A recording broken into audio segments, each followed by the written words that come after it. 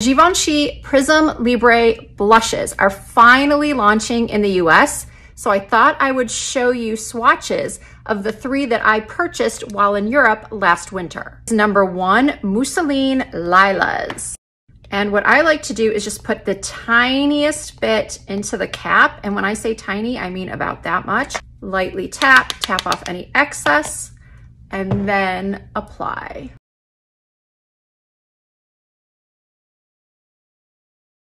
Up next is number 2, Taffeta's Rose.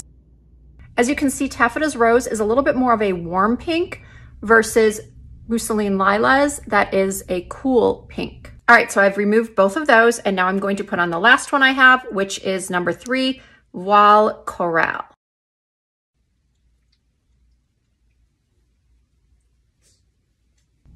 Here are some swatches. I hope you found this video helpful.